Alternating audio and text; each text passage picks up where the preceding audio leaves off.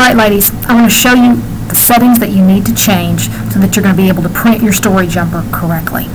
The most important thing is I want you to be in Firefox. Even if you've been using Chrome to create your story, it won't matter. Open up Firefox and enter the same way that you have in Chrome. So here I am with a completed story. So once you click Save and Exit, it's going to bring you back to this screen. Before you hit Print a Paper Copy, I want you to go up to File, Page Setup.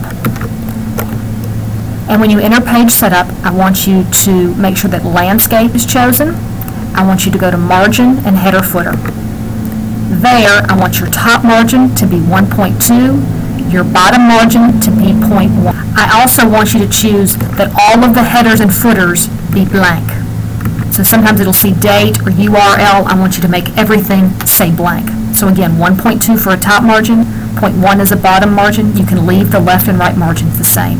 Then you click OK. Now I'm ready to print my paper copy. So I click Print a Paper Copy. It's going to bring up a window that's going to then say, okay, here's middle school color. You then need to also go to Properties for the middle school color printer. Make sure you go to Finishing, choose Landscape, and click OK.